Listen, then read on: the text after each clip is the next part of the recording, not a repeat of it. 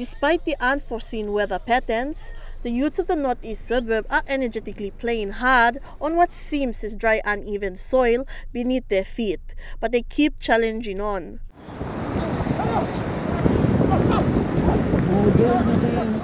The North East Rugby League coordinator, Martin Tassam, gave an update of the ongoing round games and further mention on the number of clubs who have registered to take part in the league. This is like my third round now.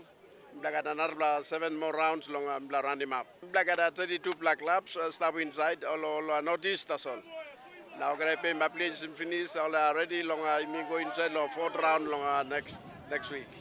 And I'm like I make them all youths come up busy lawyer. Even though some black eye cups come up inside the city play me, but all youths cooperate. And I'm running game good one them all. The North East Rugby League Committee went on to make an appeal to the government and non-government organizations, departments and private business houses to assist with the NCDC Sport Desk initiative to keep youths occupied in sporting activities to keep away from unlawful activities. Claire Mauta, Trukai Sports.